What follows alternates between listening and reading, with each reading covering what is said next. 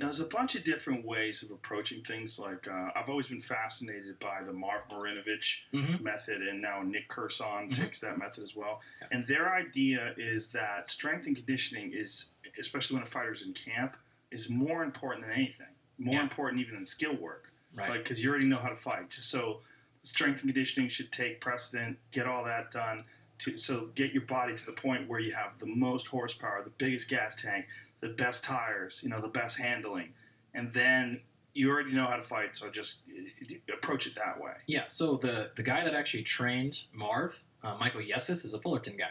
Oh, it's Cal State Fullerton. So he was the scientist. Michael Yessis. Yeah, that's his name. Yeah, Yess, Russian name. Ah, he's awesome. He's like 85 now or something. And if you want to get massively entertained by somebody, like, he's a good one. Yeah, because he's just very opinionated. But nonetheless, yeah, that is, I think, an important one. If you look, long story short, I taught in the area of biomechanics, kinesiology, and picked up quite a bit of information that way, and have been doing it ever since, and started working with athletes, applying some of the concepts from the Russians to the athletes, and as well as what I picked up on my own. And I started my business back in '87, working with athletes, and been continuing since.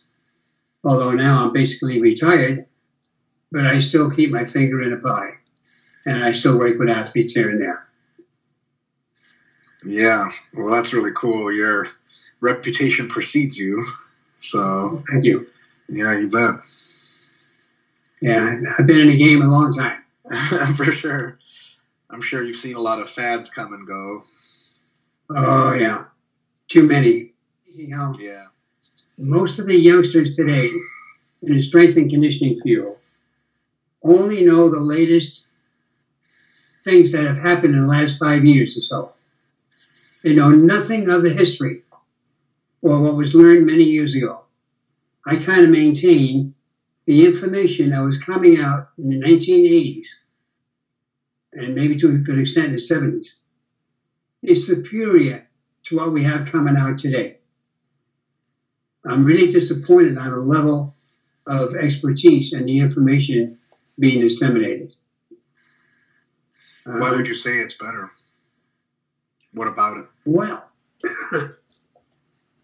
if we compare the information at that time with the information today, there's no difference. We're reinventing the wheel. We've been reinventing the wheel for the last 30, 40 years. I haven't seen any progress in terms of new advancements, new things happening. Strength, everybody glommed onto this concept of high intensity, and that's all everybody knows. And strength training is more important than developing the ability of the athlete to become better. I see very few programs that say the athlete is number one. They may verbalize this, but then they do high-intensity strength training, where the numbers posted in terms of how much weight they're handling is more important than how they perform on the field.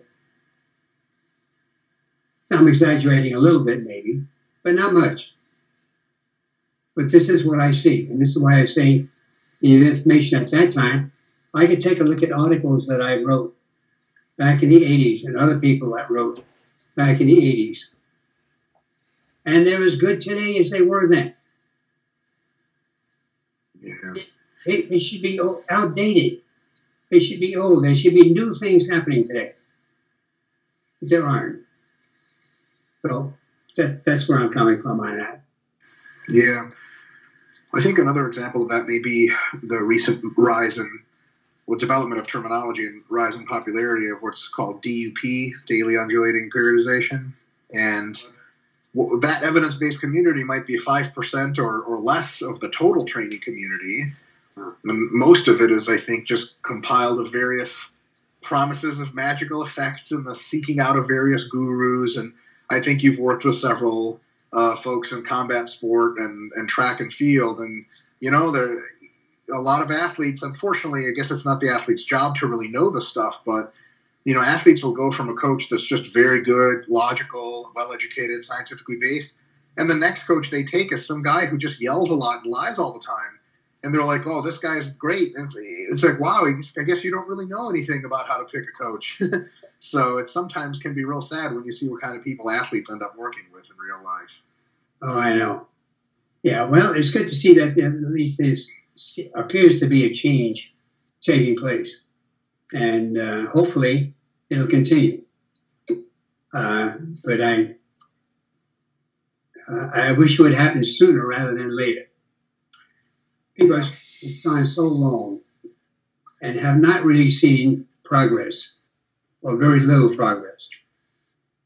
And even the scientific community, you take a look at most of the studies coming out of the universities today, and I kind of maintain they're not worth the paper they're written on.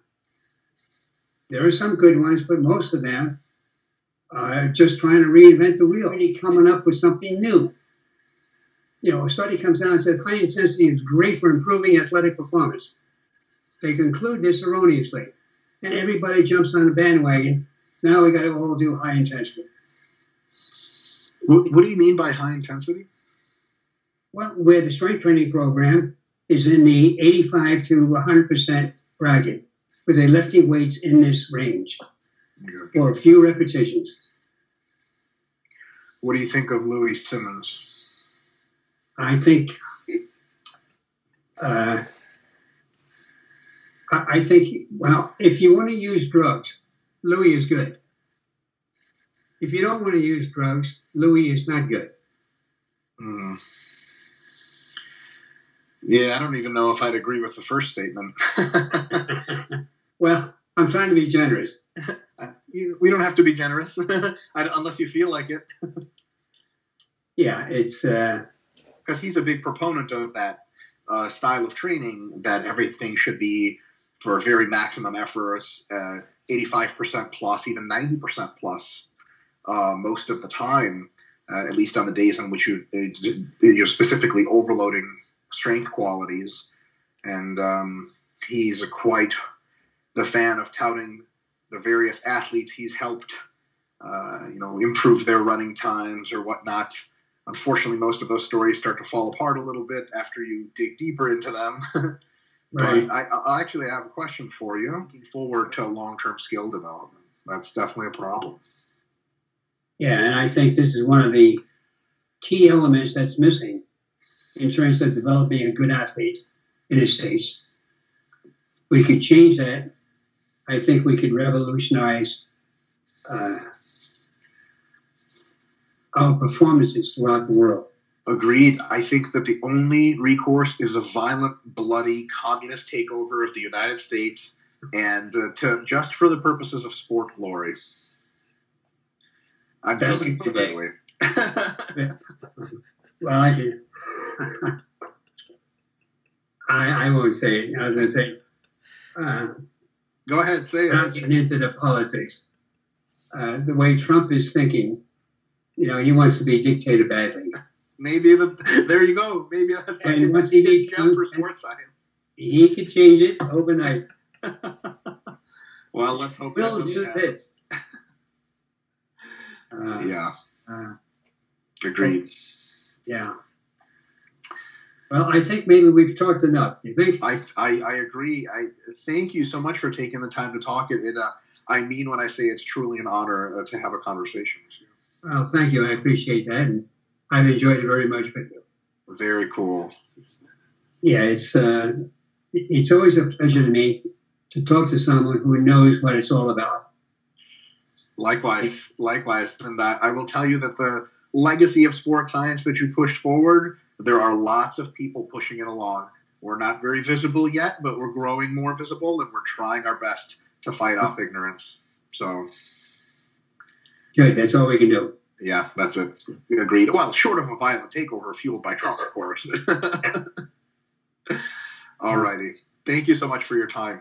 Oh, thank you. And this is something that's kind of like my hobby that I'm really sort of trying to push as far as I can. And Muay Thai, I felt in particular, I'm not sure how familiar you are with Thai boxing from Thailand. Yeah? Yeah, I got familiar through Lawrence. Yes. He's been doing some great work breaking down the fight strategies and everything that's going on there. Yeah. So an upright striking art rather than... I think we've had it. Or I'm getting to the point, spending all that time trying to get on Skype. I really apologize for holding you up that long. That's no problem at all. No, thank you for the opportunity to have a chat and for sharing your knowledge there. I enjoyed it. It was fun. And we'll see what Lawrence can do, putting it all together. Yeah. We'll see how he's going to take my little picture and your big picture and put it side by side. So, Lawrence, if you're listening, good luck putting it all together. I hope it looks good. Works some magic. He's good at that stuff. Oh, yeah. Yeah, he's a good man. Had to help him out. It's okay. Good meeting you. Maybe we'll talk again soon, sometime in the future. And good luck in your work. Thank you. I really appreciate your time. You're very welcome. Thank you. Right on. Bye now. Goodbye.